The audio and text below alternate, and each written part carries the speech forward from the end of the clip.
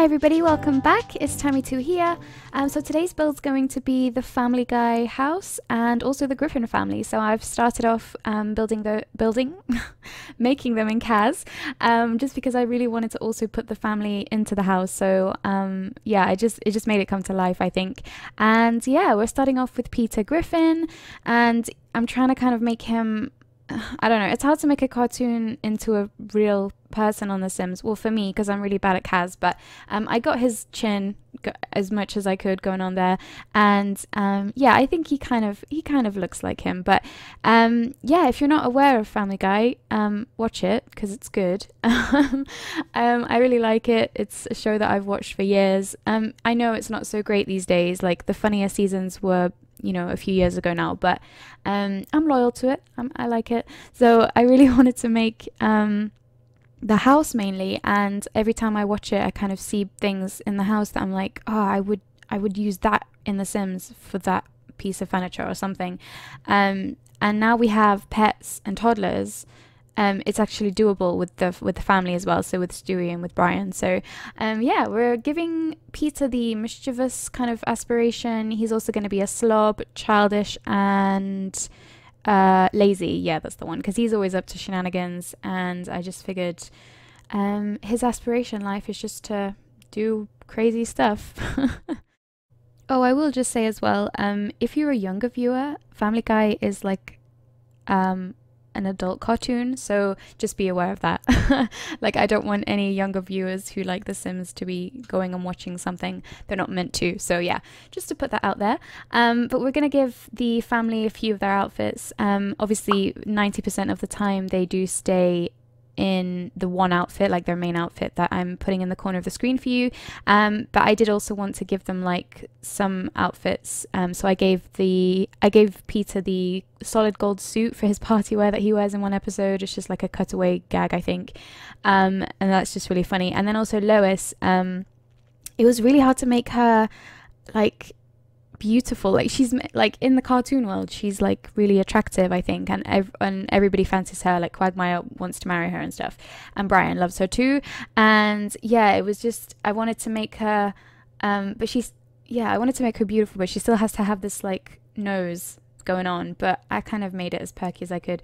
And yeah, she's got her classic green shirt and her tan trousers, but yeah, she kind of looks a little bit dowdy in the Sims version, I think, but she's got her classic red lip as well, which really helps just perk up her face a bit. And also that hair color, I never use it on any of my Sims, so it was nice to just use that hair color for once. So moving on to Chris, he's just kind of a teen. He's kind of, I don't know, he always, like, he's trying to find a girlfriend, and he's kind of a bit of an oddball at school, I guess, and he's got the really raspy voice, obviously voiced by Seth Green. So it was hard trying to kind of get the voices as well, because I wanted Lois to have her like annoying nasally voice, and then I wanted Chris to have a bit of a raspy voice, so I kind of tried to do that as much as I could. So moving on to Meg, it was really funny how when I added a new Sim, she was like this beautiful blonde and like she was just a random Sim, and I was like, oh my goodness, that's so funny, because Meg is like known for her ugliness, bless her. And yeah, her full name, if you didn't know, is Megatron. It's in one of the episodes. Her full name is not Megan, it's Megatron. So yeah, bit of trivia for you there. But yeah, I kind of made her, she is actually not a bad looker. Like, it's just, I think, take off her glasses and her hat and give her, like, you know, pluck her eyebrows a little bit, and she's good to go. And I gave her these really nice thick thighs because I think there's a lot of jokes about that. And yeah, I actually like how she looks in The Sims. I think maybe she's the most realistic looking one to me. So yeah, I really like her. So I'm that annoying person that whenever I'm in a conversation with someone and something reminds me of a Family Guy moment or joke, I will say it, and I'll be that person that quotes it a lot. Usually the more classic episodes, but most people are like that with Friends, with the show Friends, but I'm like that with Family Guy, which then leads me to have to explain the whole scene, because some people don't know it. So I really need to meet a friend who understands me. Yeah, so we've moved on to Stewie now, and he looks evil. Like, I had to make his head, I made his head as much like as oval as I could. And I didn't have hair that would work with the cartoon, so I just had to make him bald. And honestly, he just looks like Chucky. He looks so scary and a little bit evil. And I mean, he's meant to be evil. He's, you know, he wants to dominate the world and kill his mom or something, but he kind of abandoned that, you know, a while ago, a few seasons ago now. And this is Brian. So we're adding a golden retriever because he's a golden retriever cross, I think, to be more accurate. But yeah, we just added a golden retriever, and it took me a while to figure out the coloring of this. Like, I haven't actually played around with the cats and dogs like stamping and colors and all of that good stuff. Like, it's really advanced. I suddenly we have this insane you know, like complex way to make patterns on cats and dogs, but we didn't even have a color wheel from day one, so it was a bit strange for me. But yeah, we just kind of gave him his little collar, and yeah, that's Brian. So moving on to the house now, the best bit. So here's a picture of the house if you're not sure what it looks like, and that's kind of like an older season picture of the house, I think. And you kind of get to see a lot of the rooms, or the same rooms in a lot of episodes, and then every now and again you'll see a room that's like never shown. So I had to kind of search for images and floor plans that people put on the internet, and just try and figure out from that and from the episodes that I watch sort of where everything goes and how it all fits in the floor plan. So the room on the right, for example, that I've just added is kind of like a porch or a conservatory with windows all around, and literally I think that the only time we've seen it is in the older seasons where like Brian's talking to himself in the mirror or something. Or is that Peter? Anyway, like Brian's sleeping in there. That was it. Like you barely see it. So I did add like a little dog bed for him to kind of chill in there. But it's a really nice room in The Sims when I made it as a Sims room.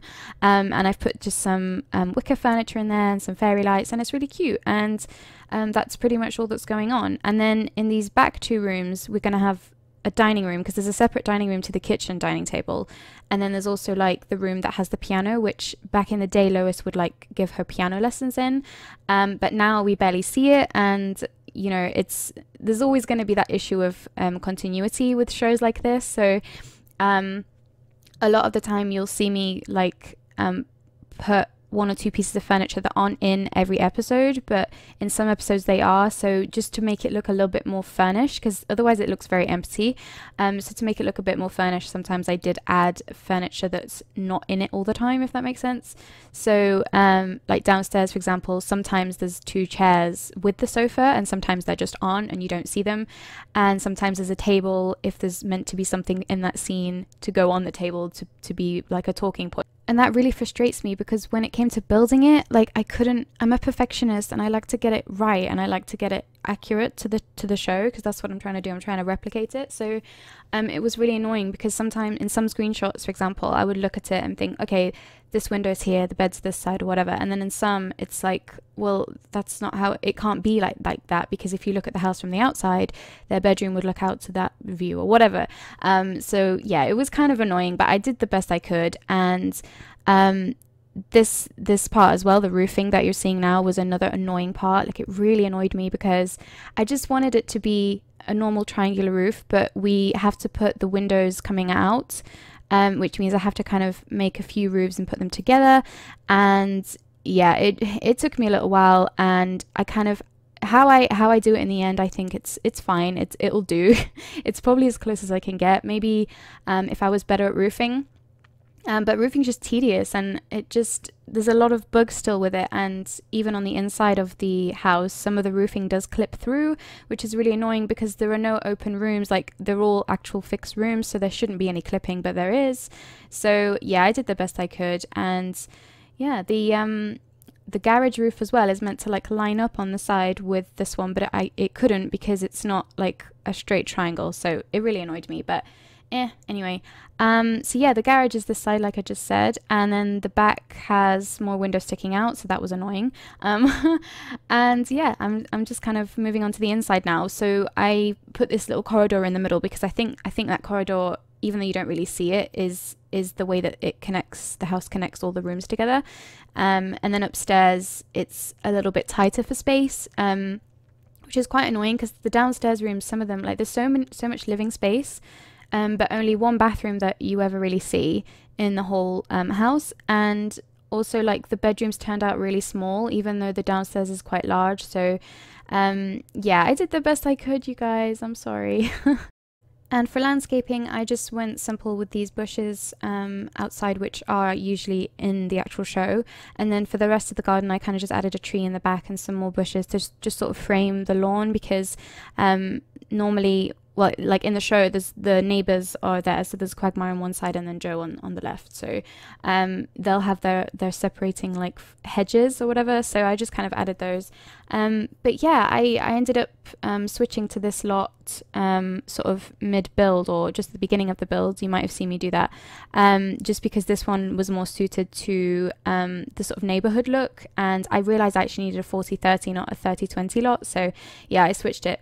And now I'm sort of picking the green roof, so it's kind of like a dark green. It's where it's meant to be, and I searched and searched all the roofing options, and just I wasn't sure whether to go for this obvious green one or to just keep it like a neutral green. And I ended up changing it closer to the end, I think, to a more like off green, because I mean the sliding of the outside of the house isn't as yellow as it should be either. So I didn't think it made sense to go like bright green and then not go bright yellow. So I made it more like a realistic kind of green on the roof. And yeah, I think you could definitely change it back to green if you wanted. It definitely gives it a more cartoony look, but yeah, I just thought that without the yellowness of the outside wallpaper, that it didn't look right. So moving on to the living room, which is the most iconic room. There's not really much in here, to be honest. It's the main room that will get furnished according to the scene or to the episode and what's needed. But there is the iconic like the sofas, obviously the purple sofa where they all sit and watch TV, and they all like sit on the one sofa. And that was tough to find because I already had this one in mind, the one that I'm holding, and I just knew that the purple wasn't going to be the right purple, but it was the closest thing in terms of like the shape of the sofa as well. So I just went with that, and I just thought, well, you know what, at least it's got matching chairs, and it still gives the idea, and you know exactly what you're looking at when you see it. Like, it's definitely the Family Guy living room, like, you know that. So yeah, I thought it was okay in the end, but I would love, like, I wonder if there's like a CC recolor of that sofa maybe in light purple. That would be great. And then I'm adding the stereo, which is pretty much always in every episode because it's in the theme song. So it's in the intro, and you always see it. It's got a couple of clutter items and like some family portraits above it. And I do actually swap out the photo frames I've just put up for the new family portrait thing. It was like a free download that you get if you download the Sims mobile game. So if you haven't gotten that already, definitely go check it out. It's like a photo frame that you put on the wall, and it automatically puts the current household in the photo. So it's really cool. Yeah, so you can download that. And moving on to the kitchen, this was like one of the most fun parts to do because it's also where a lot of the episodes are. So the family will be around the kitchen, and like Stewie's in his high chair or whatever. And it's actually quite a big kitchen, and the counters were quite easy to replicate. Everything else was quite easy to replicate as well, like the stove and the fridge and that kind of thing. And yeah, it was just a lot of fun to kind of find the best matching stuff, but a lot of the time it was just base game that really worked well. So I think there's actually quite a lot of base game in here, to be honest. So if you've only got base game or only a couple of packs, then you might be able to download this without missing too many objects or without them like disappearing from your lot. So yeah, definitely check it out. And yeah, in the corner here, there's normally, I think, a phone on the wall. There's a lot of like funny like Consuela scenes the maid. No, I can't do the impression, but it's so funny. So yeah, instead of putting a phone, because we don't have even like a decor item as a phone, which is kind of strange. I really miss that. So yeah, I just put like some cleaning stuff or whatever. And yeah, we're just kind of figuring out, because in some episodes there is this gap in the kitchen counters here, and then some there aren't. In some, the sink is just below the window, sorry. So it's really confusing, but I just ended up putting the gap for space reasons. Yeah, so here I am going back to the roof. Yeah, so I changed it back to a more like a darker green or a less obvious green. So anyway, we're going to move on to Peter and Lois's bedroom now. And this base game bed that got added in an update, it was perfect actually because it's got the right kind of headboard. The only thing is the wood swatch is kind of a bit off. So I went to pick out these bedside tables that sort of went with it. And it was really strange because the dresser that goes with those base game bedside tables does not match. Like, you'll see me put it in a second, and I'm like scrolling through the swatches, like where is the swatch that matches this one? It's really funny. So I ended up just changing them to a lighter wood instead, so that they match, because I wanted it to look like a bedroom set. Yeah, you see how it doesn't match? Anyway, so I ended up changing them all and sort of raising up a mirror, like a standing mirror, to look like a vanity. And I think maybe all of the bedrooms have this kind of vanity dresser with the big mirror. So I've added those in most rooms.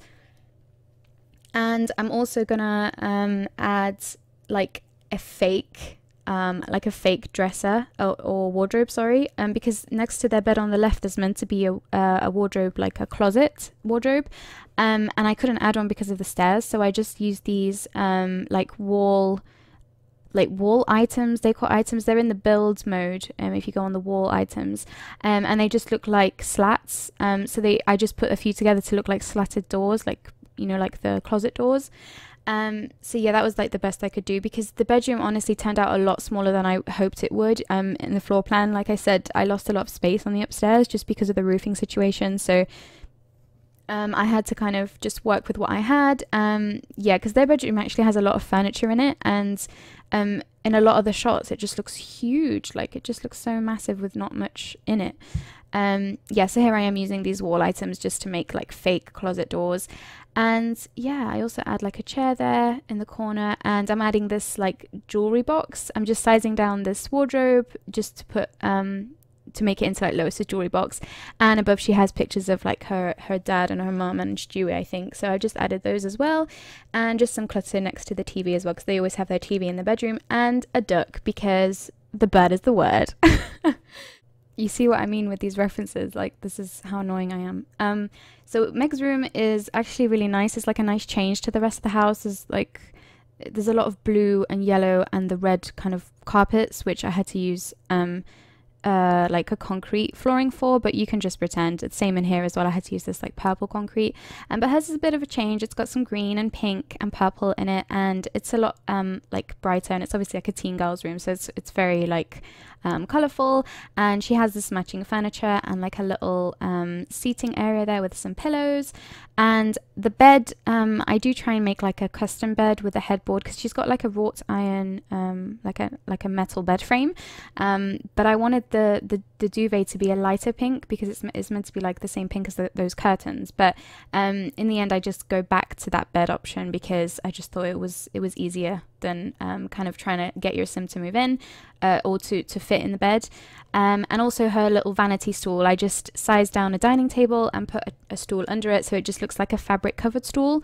And again, that's the pink that is meant to be, but yeah, I don't know, I just couldn't figure out, or I didn't think it looked right. I do that a lot of the time with double beds, but with single beds, putting chairs and sofas behind doesn't work so much. I even tried the spice rack trick that I use a lot. But yeah, in the end I go back to this idea, and it's fine. I like how it looks. Yeah, and she's kind of, bless her, she's kind of the runt of the litter, isn't she, Meg? She is the butt of all the jokes. But yeah, so the bathroom is, yeah, really quite easy to do actually. There's enough items in The Sims, or very similar items in The Sims, to make it look really realistic, or according to the show. So they've got their classic like shower that has the pink tiles, and I realized actually when it came to furnishing the rest of the bathroom, you barely ever see the shot of the other side. I don't think you really ever do. So I just put some like cupboards and some like storage from laundry day, that kind of thing. So yeah, so Stewie's room is really cute. It's probably the more heavily furnished room, and I made his little changing table just by doing the classic thing of raising up this like ottoman to give like the look of the I don't know what it's called, like the thing that you change the baby on. It's like soft, it's like a fabric. And then I just use the debug items that I really like to put in nurseries. Whenever I do a nursery in Sims 4, I like to use a debug like bottle and nappies and put some towels. It just looks really realistic. And yeah, and I kind of made him a custom cot as well, which I know you won't be able to use, but he does have the cot that's like raised up, and it has the fencing, or not fencing, but railings around it kind of thing for safety. So I ended up just raising up the toddler bed and putting it in between the chairs. And also here I've put his like time machine building equipment, as if he's building it currently, and like a ray gun or something, because he's into his weapons, you know. And he's a smart baby, that's for sure. I mean, he can talk already, and he's like 16 years old and hasn't aged, so that's good.